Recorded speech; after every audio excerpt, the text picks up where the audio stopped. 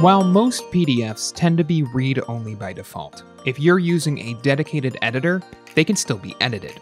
One way to prevent this is through flattening. While this can be done to varying degrees on dedicated software, practical flattening is a breeze. Here's all you need to do.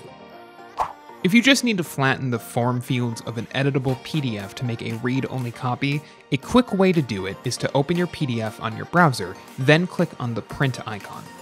On the printing window that pops up, click on the drop-down menu next to Destination and select Save as PDF. Once that's done, click on Print. You'll be prompted to give your file a name and choose where it saves to. Other things on the document can still be moved and edited.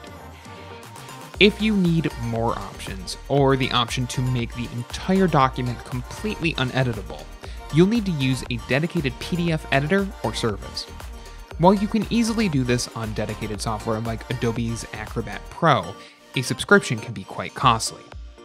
If you don't have Adobe Acrobat Pro, you don't need to worry. You can just use Sejda. Just click on the link in the description below to head to the site, then click on Upload PDF Files to get started. A window will appear and you'll be prompted to find and open the PDF you want to flatten. After you've uploaded, you've got a choice between flattening everything or flattening only the form fields. Remember, flattening only form fields will turn a fillable PDF into a read-only version.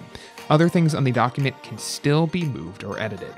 Flattening everything, on the other hand, will render the entire document uneditable. From here, you can also choose your document's resolution by clicking on More Options. Once you've made your choice, just click on Flatten PDF. The app will then process the document and show you a preview and download button once it's ready. As a free service, you can only edit a certain amount of documents per hour.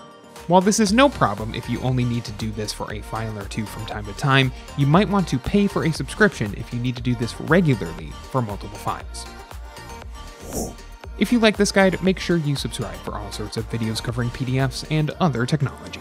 And don't forget to check out one of these videos. We think you might enjoy.